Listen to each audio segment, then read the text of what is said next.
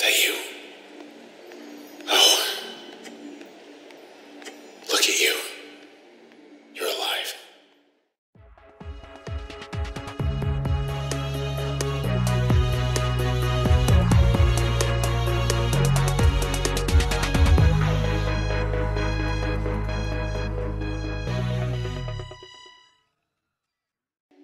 They beat us here. In July of 2011, Supergiant Games released the critical and gamer hit Bastion. It is now almost 3 years later, and their second game, Transistor, aims to impress. And it does. Like its predecessor, Transistor uses an isometric view and contains a narrator, your sword known as Transistor.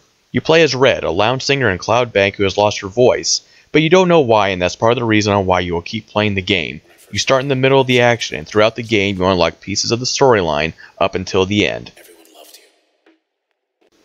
If for some reason you could care less about the story, then you'll have a blast with the combat in and of itself. The Transistor gives you the ability to freeze time and plan your course of attack against enemies known as the Process. This is where the game shines because you will feel a great sense of satisfaction after you release your attacks. Your attack varies as you can mix around skills and experiment with different combinations. For example, you can take a simple attack and pair it with another skill you gain as you level up. The abilities can be used as an active ability, an upgrade, or a passive ability. These are 4 different attacks and ability slots, so you can consistently experiment to see what works best for you as a player.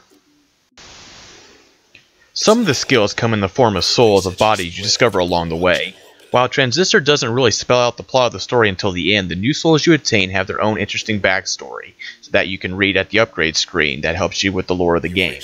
These stories can be tragic at times, and remind me a lot of the role-playing game Lost Odyssey for the 360, the option to read about the lives of the deceased.